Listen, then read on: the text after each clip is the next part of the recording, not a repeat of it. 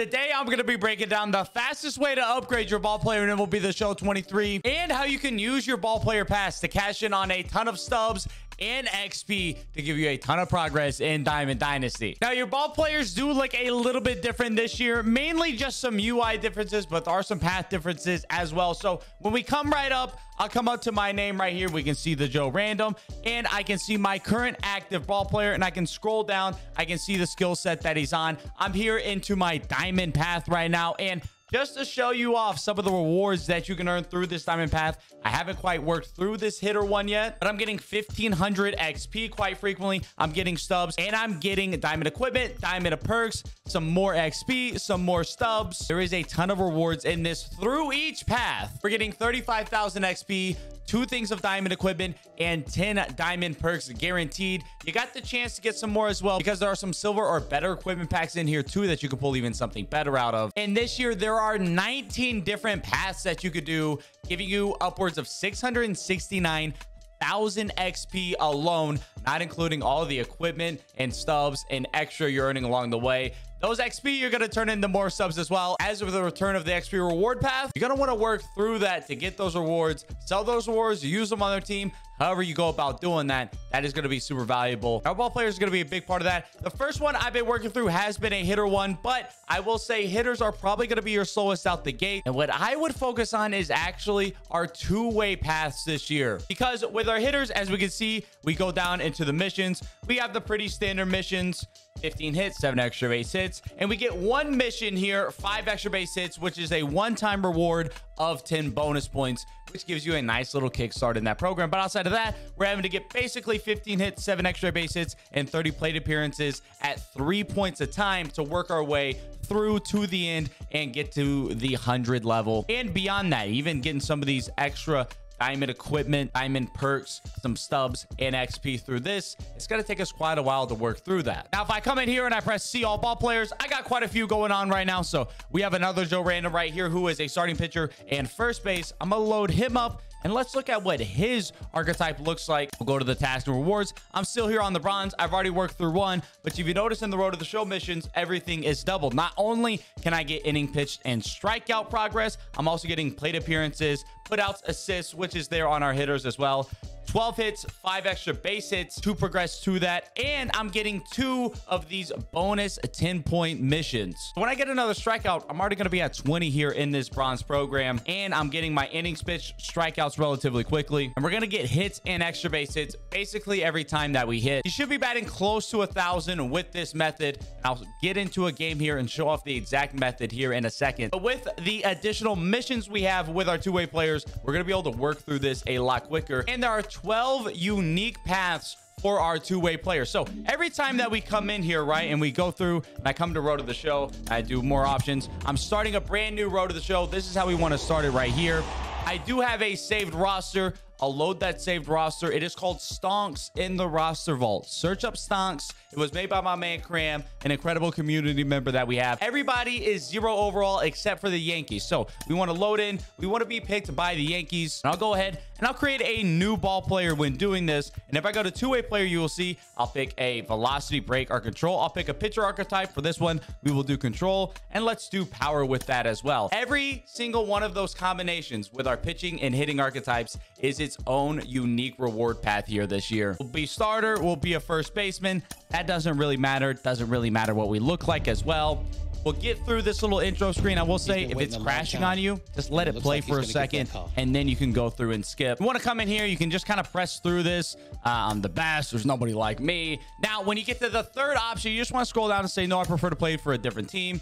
And then you just want to come in here, choose the Yankees. As you can see, they're first overall and everything. They have their full team, entire roster. Everybody else is going to be 1 overalls. We'll go to the MLB draft. We'll be drafted by the Yankees, and we'll be starting our career. So now that we've been drafted, we can see we also have our brand new ball player that's active here. If we go down to our task and rewards, this is its own brand new unique path, and we have the same missions here. So inning pitch, strikeouts, hit, extra base hits, strikeouts again. The stolen bases, putouts, and assists, I don't mess with those at all. I turn off my fielding opportunities. I turn off my base running opportunities. You can do those if you want, but for me, it's quicker to just go through bat every time and do my pitching progress. Now, one thing that is going to help with the hitting progress a ton is if you're on an next gen console, you can download a creative stadium and come in here, go to stadium assignment and change your home team stadium. I've already gone through and created a minimum wall distance, max elevation custom stadium to use. It is called Stonks as well. It is beautiful in all its glory. You will basically hit a home run every single time that you're playing here. And as well, your difficulty does not matter. You can play on beginner the entire time, hit a home run every time, strike out every batter, and get progress towards your missions no matter what. Now, one thing to note, with our hitter pass, we'll come in here and look at these real quickly again before we hop in and show off a couple more things. As you can see, our 12 hits and 5 extra base hits, both of these are repeatable. But if you finish that within a game and then play the next game in a series without backing out to the main menu, that mission will not roll over and start counting again. So after every game, just back out to the main menu. That way you ensure if you got one of those missions done, you'll be tracking it again for the next time. And if you ever notice at the end of the game, it shows a no progress. Happened to me a couple times after I got to the next tier. I added a silver or the gold archetype and started that path. I was getting no progress. Go ahead and just restart your console and it should start tracking at that point in time. But we'll show you what it looks like in game here. As you can see, I'm only 56 overall. We don't even have any equipment equipped on this guy. We'll play our next game. Here we are, first game, first AB. It's on beginner. It's down the middle every time. And wow, I didn't hit a home run. That's so sad. But we should be able to get an extra base hit still. You don't have to hit a home run. You just need an extra base hit because there isn't a bonus for hitting a home run. You just need those extra base hits. So boom, extra base hit right there. I'll basically do that every AB and we'll be chilling this game. Now, one thing to think about as well is I know that mission for extra base hits is to get 5 extra base hits and then it stops counting anymore, right? I can't roll that over.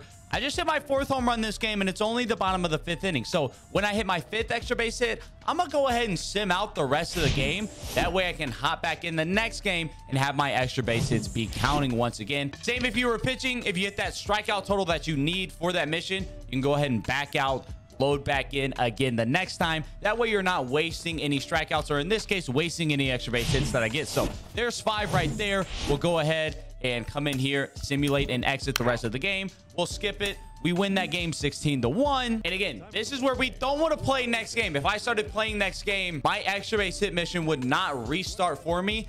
But the only way to get that to start counting again is to come in here, confirm exit, back all the way back out, and then we'll load back into another game. So you can see just one game, we got our 1 extra base hit for the 10 points and then our 5 extra base hits for the additional 3 points. Now, of course, we'll run into getting these 12 hits and 15 plate appearances as well. And eventually we're going to get some starts on the mound where we can start looking at getting our 6 innings pitched and 10 strikeouts. Now, one thing you want to pay attention to this year, I got one right out the gate here, are the dynamic challenges. If you notice, end inning without allowing a run, I'm getting an additional 3 program stars. Those are my program points. Or I can end an inning without allowing a run and at least record 1K. We'll just do it without allowing a run. We should be able to do that really easily. And that is going to give me bonus progress towards this program. For pitching here, I'm just using classic as well. There's no point in having to put in our extra button presses. All these guys are 0 overall. I'm going to get through this game pitching right here, and we'll see what our progress is at after just 1 game hitting and 1 game pitching to start here with our bronze archetype. Now, one thing I haven't done with this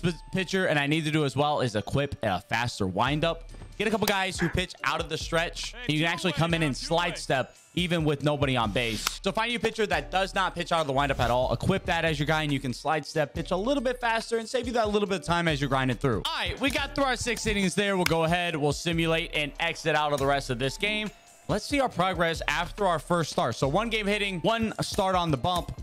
Where we at progress wise with this first program. Obviously, we're going to move a little bit quicker through these bronze programs. Just give you an idea. Maybe like 10 minutes of grinding here. Let's see where we at on the program. Already 32 points in. We got both of our 10-point missions done. We got our bonus 3 mission, and then we got another 6 on top of that. So 32 points in after just 2 games. We're going to move through this pretty quickly. Obviously, it'll slow down now because 20 of that was from our bonuses. But you get quite a few dynamic challenges as well. I've been averaging about 1 per game, even sometimes more per that on occasion. A little hit or miss. Obviously, you're going to get unlucky and possibly fail some as well. And that's what we're doing right there. We have this set up. Now it's all about grinding through. And of course, once I get to this point and I get the painting slugger, I got to equip that. I'll go ahead and restart my app to be safe and then start grinding through that. Rinse and repeat. Once I get all the way through the diamond tier, well, then I put together another 2-way archetype combination and start grinding through that. And just to show you the value of XP, if you got the 220,000 XP right now, you got this pass back. We could look at a guy like Bob Gibson, 225 on the buy now. Devin Williams, no buy now at all. You could put him up for 1 million stubs if you wanted to. Ricky Henderson, also no buy now. Lindor, 191 on the buy now. So several 100,000 stubs if you come in and get this boss back. That's the same as getting a 90+ live series card pool. And either use this card on your team or turn those into stubs, help you knock out some of those live series collections. I hope this video was helpful. If it was, definitely be sure to leave a like and subscribe on this video. If you have any comments, hit me up down in the comment section below. Until next time, I'll catch y'all around.